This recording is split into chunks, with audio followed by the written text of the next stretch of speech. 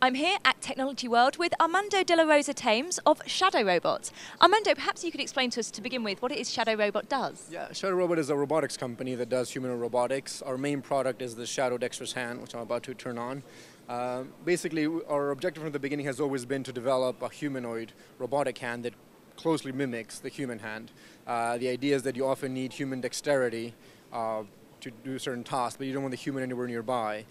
Dangerous situations like bomb disposal, nuclear decommissioning, space, chemical environments. So in case something does go wrong, the human doesn't get injured. So you can control this remotely with the data glove, and you could be, miles away at a safe distance operating it.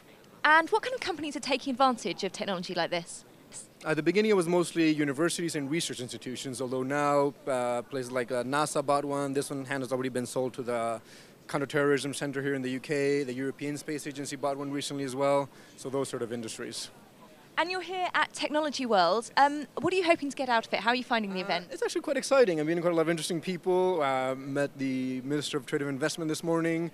And that's actually just creating a bit of awareness for the sort of project that we do, because it is a bit, out there. So people are a bit excited and just hopefully interest people into using it in the future. Well, it looks great, and thank you very much. My pleasure.